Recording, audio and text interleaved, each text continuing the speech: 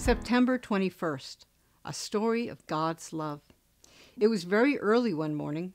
The birds were still sleeping in the trees. Mr. Redbird opened one sleepy eye and saw that it was almost time to get up. He thought he would let the other birds know. He whistled one loud, clear whistle. Cheer, whit, whit, whit. Then he closed his eyes for one more short nap.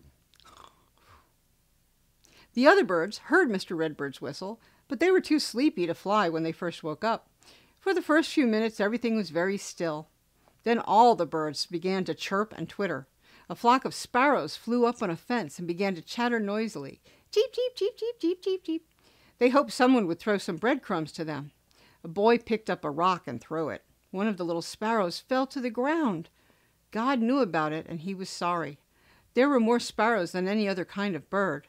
They were very plain. They did not have beautiful bright feathers.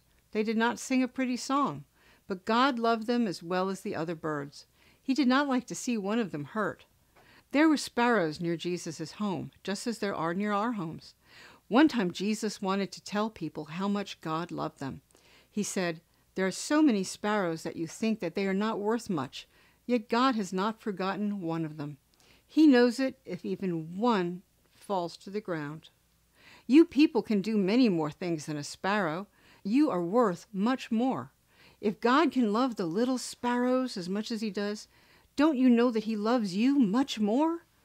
We are glad that God loves the redbirds and robins and sparrows. We are glad that he loves us.